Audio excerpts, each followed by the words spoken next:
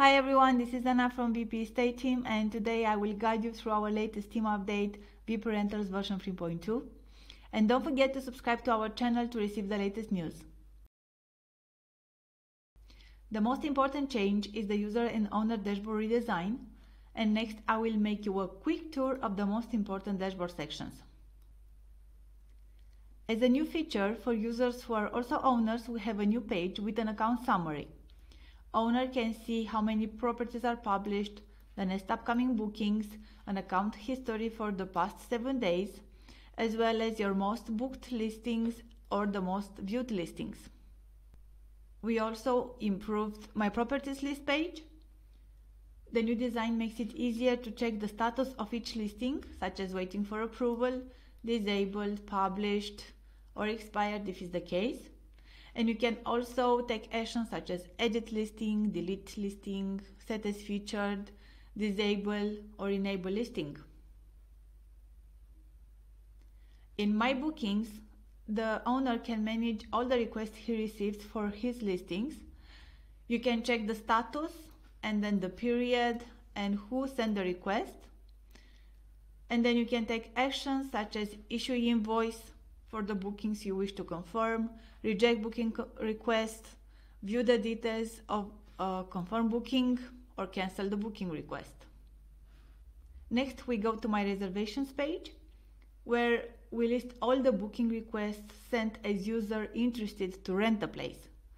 And now it is much easier to see the booking request status and then pay deposit or remaining balance to site admin if needed, or cancel the booking request, or review a listing after the trip ended. The next feature is visible when opening your WpRentals website with a mobile device. As you open a property page, you see the price and the Make a Reservation button in the footer at all times. You click on the Make a Reservation button to send a booking request, to save the listing as favorite, or to contact the property owner.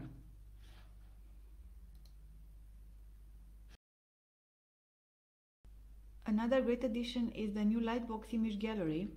You open it when you click to see all the listing images, for example, this one. And the most important is that now on mobile devices, you can swipe with your finger through all the photos, which will make your users' experience with WpRentals a very pleasant one for sure. The next feature is booking related. Now WpRentals allows every owner to set a different price per night or per hour for bookings that go over 7 or 30 nights. And now admin can change 7 and 30 to other values. As example, I will go in booking settings in WpAdmin, scroll down, and I will change 7 to 3 and 30 to 5. Then I will save changes. Next, I will go on a property page to simulate a booking with the new prices, which you see in the price details section as well. If I try to make a booking for 2 nights, you will see the price per night default.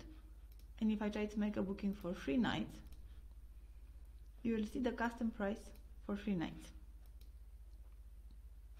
We finish our short video presentation here. We hope you will like the new theme update and stay tuned for the next one. And remember to subscribe to WpRentals YouTube channel to get informed instantly when we add new videos. Thank you for watching.